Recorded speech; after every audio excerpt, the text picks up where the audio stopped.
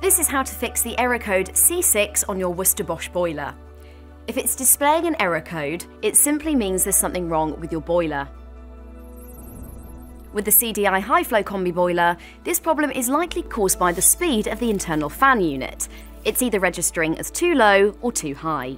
First, let's try resetting your boiler. If the error is still showing after you've pressed reset, then we'll need to look a little deeper, and this isn't something you can fix here.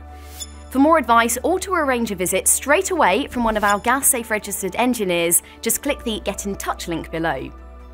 If the error code is no longer showing, it may still be worth looking at the root cause. If you haven't had a service in the last 12 months, then we would advise booking a visit through the link below, as this may help to identify the original issue and avoid any further damage to your boiler.